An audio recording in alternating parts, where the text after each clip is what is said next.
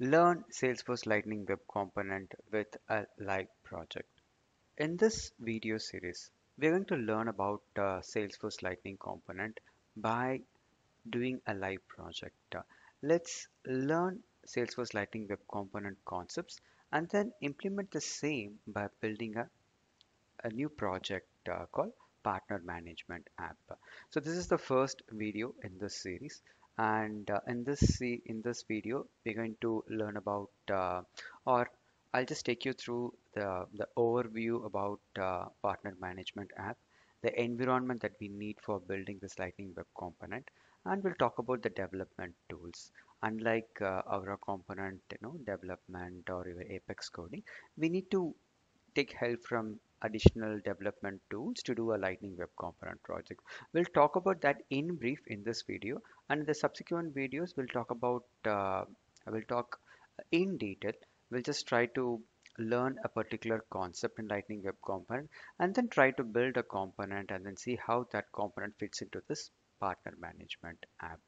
So we'll just start with the development tools first, and then I'll just show you the app. So talking about the tools needed for Lightning Web Component, again, unlike developing a project in Aura Component, which you can certainly do it by just going to your org and then going to a developer console, and then from there you can just create a Lightning Aura Component, isn't it? Or you can just create a class file, you can create objects, all such things you can do it for doing a complete development, right? Right on the browser, using a browser inside and all, you can do the development. But Lightning Web Component is a little different. So you cannot directly go to your org and then create a Lightning Web Component. Instead, you need additional tools. It's like you have to develop Lightning Web Component outside of the Salesforce environment and then deploy the components right into the org where you wanted to, see that working. So that's the reason we need these additional tools. So Salesforce is encouraging source-driven development, and that's the main reason why Salesforce did not give Lightning Web Component, you know, create and manage, right within the org. So we have to do it outside of the Salesforce environment or org. So talking about the tools again, we need Salesforce CLI, which is a command line interface. So you have a link which you can just directly, go and then download. All the softwares we're going to talk about, everything is freeware. Everything is open source and freeware. You can just go to the link and then download based on the operating system that you have, Windows, Unix, etc., or Mac. So you need a Salesforce CLI, which is the command line interface. You also need Microsoft VS Code. So we will use Microsoft VS Code code editor for doing Lightning Web Component development. To ease Salesforce Lightning Web Component development, Salesforce has created an extension for VS Code, which you can directly install from this link. So once VS Code is set up, and for Salesforce CLI to work, you need latest Java, you need Node.js both on your machine, and to manage the code that you build. You can keep your code directly in GitHub, which is the online source control platform, and to manage the code versions, right? As and when you make change in a code, you want to keep track of all the history of changes that you wanted to do, that you have done. So you can just manage it using it, and both are just optional in this case, for this project. But these are the required things, right? And so as I said, you have to install all these tools on your machine. You have to start with your Lightning Web Component development. So this is the case, before Salesforce introduced a new feature called Code Builder. Okay, because of this dependency, right?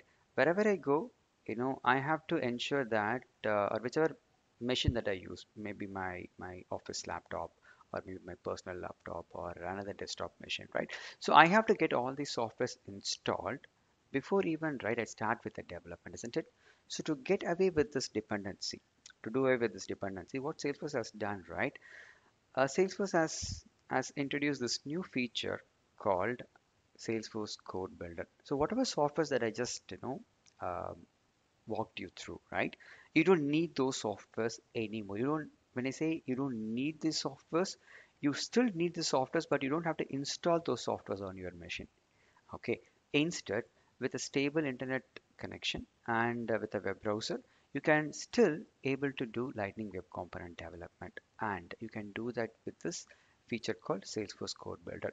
Right now, it is in beta version. It is not, not at made generally available, but it is pretty, in a good shape now for us to build a nice, a complete Lightning Web Component project. Okay, so I'm going to use this Salesforce Code Builder, Code Builder tool to get this Lightning Web Component developed. Okay, so don't worry about tools or software installation. Okay, all you need is just a browser and an org for the development. That's all it is. We'll talk more about that in the next video. Okay, I'll just quickly take you through the you know the application that we are about to build. So this is the application that we are about to build. So this is called partner management. So given any business, right, you cannot just run your business in silo. You have to get partnered with, some of the other companies, some of the other vendors to upsell or cross sell your business, right, or to increase the to or expand your business. Is it? For example, let's say you are a CEO of a technology company that actually uh, that actually sells technology, services, right? So so think about it. You need a marketing team to enhance or to create brand awareness, right? So you will certainly have a marketing team in your organization, but that team, has to work with some partners. They're good at doing marketing campaigns. They're good at branding, right? So, or you want to, find new leads or prospects in a completely different region, in a completely new region, let's say Middle East, right? So you will partner with some of the local vendors to find, potential business, in that region, right? You might need partnership with legal firms to run through or to legally verify some of the profiles of the customers or partners that you work with. So this partner, is very essential in every business. So you can find different types of partners: marketing partners, resellers, social media channel partners, distributors, client, etc., etc. So, so we do have, so these partners are really important. So this particular application is going to help, especially the sales and marketing team, to look for partners. Okay, to look for partners, with whom they can engage with and then complete, an opportunity or a business deal. For example, I could have, technology partners. These are my technology partners: Cisco, Microsoft, etc. Right? So let's say I want a project to be done for one of my clients, yeah, and that requires, let's say, some networking stuff, right? I can take help from Cisco. Cisco being my partner, a channel partner, right? I can work with Cisco and get this project implemented. Let's say I want to do Salesforce implementation for one of my elite customers.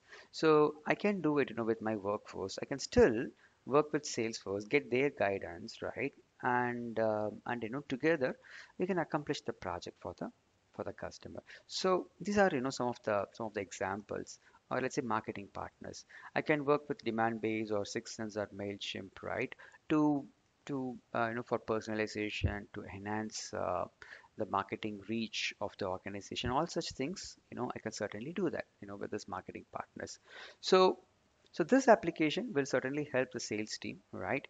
When they want, when they think that it would be a good idea to work with a partner to get the particular project implemented for a customer. So in such scenarios, they will come to this partner management app, and they will know they can just search for the type of partner they wanted to, they are looking for. Let's say they are looking for a marketing partner, right? And of course, these are the partners, that are having tie up with the organization. Okay, let's say a demand base. Okay, and demand base, right? Amy Jackson is the primary point of contact for demand base.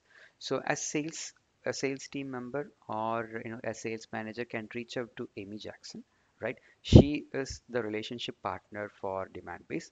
And when I click on a particular profile, I get more details, as in the partner budget, the total pipeline, which the organization was able to garner, by having relationship with this demand-based partner. All such things you will get to see right here. Contract ended, contract started, etc., etc. Plus, you will also, find the location of the point of contact, Amy Jackson, for example. This is, where Amy Jackson, right, is currently located. She's in London, so and so, office, etc. So this is about the partners. The partners, we will also able to see the reviews, because the demand base could be, let's say there are three sales managers. Sales manager one, worked with demand base, get a project implemented. Sales manager two worked with demand base and then got another project implemented.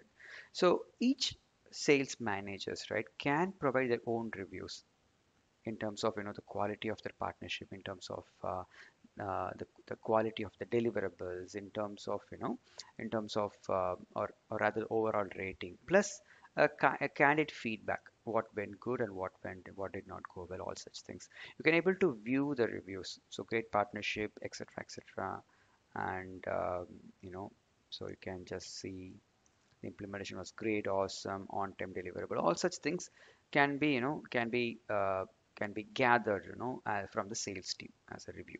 So this can help new sales managers when they look for, marketing partners. They can still, right, to take a look at the sales team reviews, and then, they can take a call which partner that they would like to, work with. So that is also available in this on the screen. So for any new partner reviews, right, as a sales guy, I can just click here and then I get a form where I can just, type in, let it load. So so this is where, I can just type in the partner details, the type of work that we work with the partner, all such things, and then click on save. So once it is done, it just goes and then, sits in the, in the review.